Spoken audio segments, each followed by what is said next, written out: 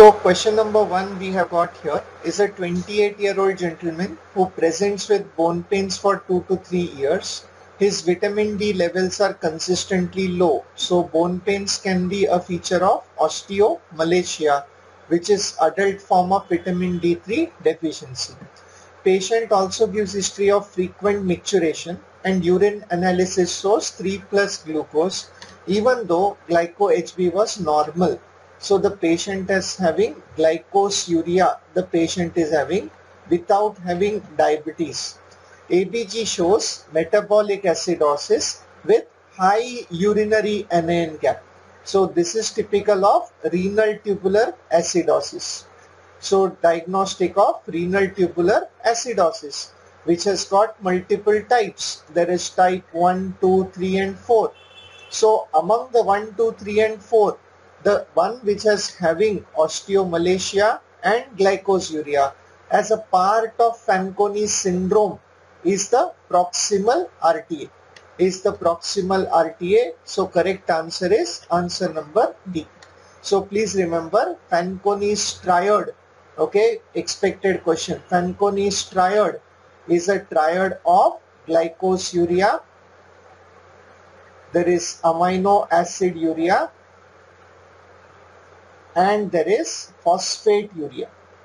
Amino acid urea and the phosphate urea. These will be your important question here.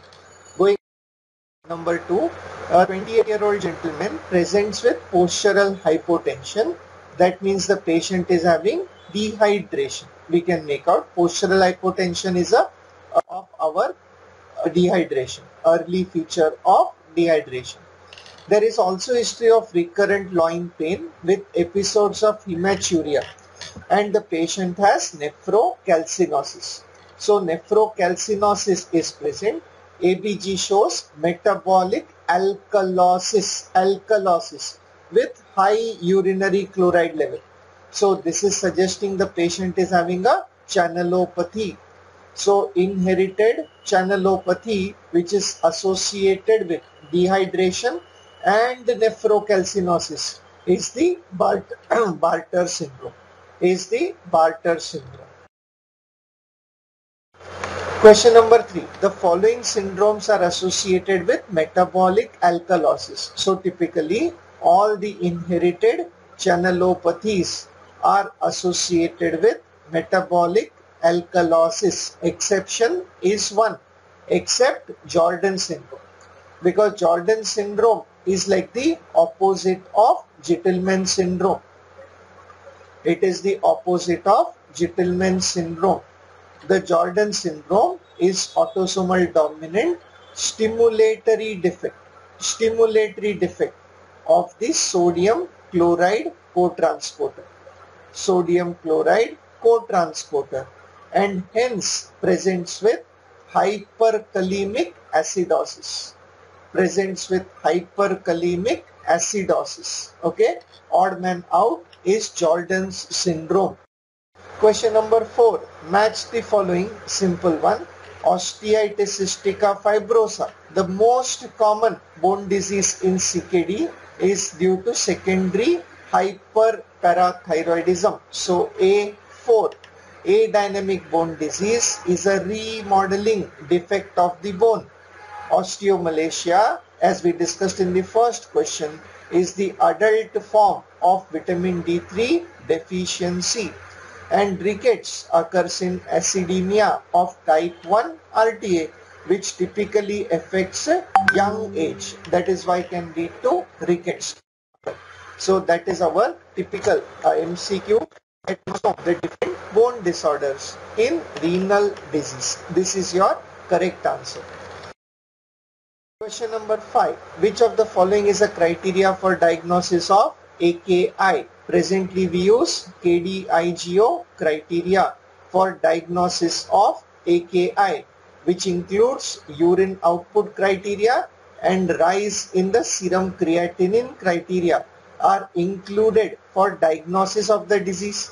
Among the criteria, the given options, correct option is option number C. So urine output less than 0.5 ml per kg per hour for more than equal to 6 consecutive hours is one of the criteria. So we can say that minimum duration for us to label the patient as acute kidney disease is 6 hours. Indirect MCQ, minimum duration for diagnosis of AKI is 6 hours.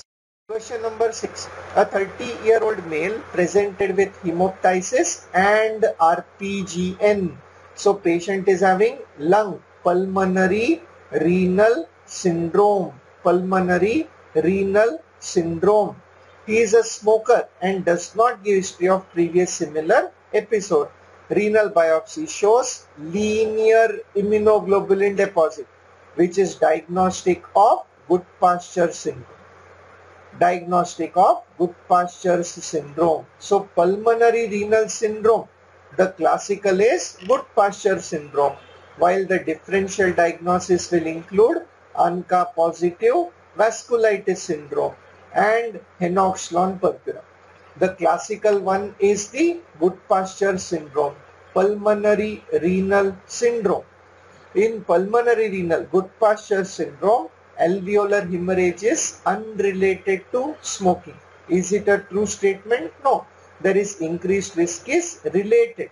It is higher among smokers. So it is not a true statement. What we want is a true statement. So this is false. Plasmapheresis is not indicated. False. It is indicated because 90% risk of RPGN is there. So plasmapheresis is indicated. Serology shows ANCA is false. You get anti-GBM antibody. Prognosis is poor due to acute mortality. True statement and the correct answer in this question. Number 7. A 50-year-old male presented with recurrent painful oral and genital ulcers. Patient also has foreign body sensation in the eyes and noticed blurring of the vision. So what are we typically taking of? Behçet's disease, and the dreaded complication prevented by early suppression is blindness, because this foreign body sensation is basically due to development of hypopyon, uveitis, hypopyon, which can lead to blindness if it is not treated early. Question number 8. A 30-year-old male presented with Raynaud's phenomena and hematuria. Patient also had asymmetrical neuropathy and patient is hepatitis B positive. Renal angiography shows microaneurysm at the bifurcation. That's a clincher. Diagnosis is polyarteritis nodosa. Please remember the other name, systemic necrotizing vasculitis. Systemic necrotizing vasculitis. Don't forget and miss out on this common MCQ. Question number 9.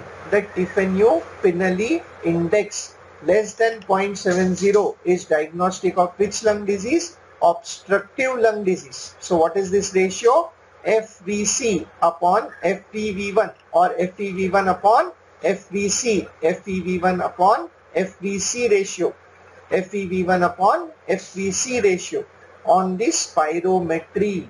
It is very, very important. It is the most accurate and important parameter on the spirometry. Important parameter on the spirometry. And if it is low, it is diagnostic of obstructive lung disease. Diagnostic of obstructive lung disease. In restrictive, it can be normal or elevated. In isolated diffusion, it is always normal. Okay, important for. Question number 10. Which of the following statements regarding respiratory alkalosis are true? That is CO2 washout. CO2 washout are true. Exception we want the false statement. Reduced cerebral blood flow can occur due to reduced PaCO2. True statement. Salicylates are most common cause of drug-induced. True statement. Most common acid-base defect in critically ill. True statement. Increased progesterone during pregnancy prevents respiratory alkalosis. False. Rather increases the risk of respiratory alkalosis during pregnancy. True statement नहीं है, ये false statement है, making it the Correct answer. False statement, correct answer. We have one. Please remember, respiratory alkalosis is the most common acid-base balance defect in pregnancy. Most common acid-base balance defect in pregnancy because of increased progesterone level. Question number 11. A 22-year-old man developed painful swelling of his left knee and gives history of diarrhea 3 weeks back, which resolved in 3 days. Testing for gonorrhea is negative. Reactive arthritis is suspected. Which is true about the condition? So typically, reactive arthritis is associated with chlamydia. But here when I say diarrhea, most common culprit is salmonella. Most common culprit is salmonella preceding diarrhea. So intestinal infection with amoeba? No, not true. High prevalence of DQ? No, HLA-B27. It is a part of spondyloarthropathy. Part of spondyloarthropathy. Is it more common in women than children? Answer, no. It has equal distribution among both the genders. But yes, synovial fluid shows elevated leukocyte count in the absence of infection. In the absence of infection. Culture is negative, but this is typical of the reactive arthritis. Typical of reactive arthritis. Question number 12. A 33-year-old woman is seen in your office. Please remember, female gender. Patient has fatigue, malaise, right upper quadrant discomfort for 1 month. She is notable for past history hypothyroidism. Result mildly tender, hepatomegaly.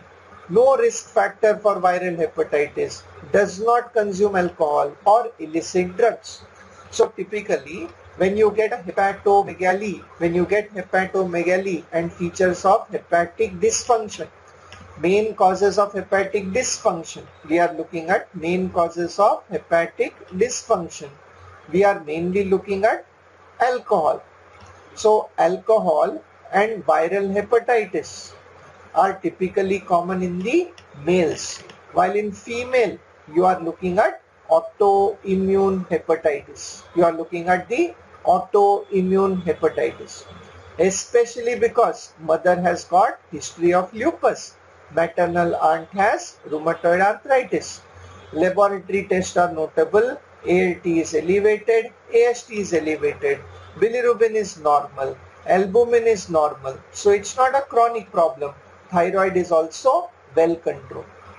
But patient has got anti-smooth muscle antibody positive. So we are dealing with a autoimmune hepatitis. We are dealing with a autoimmune hepatitis.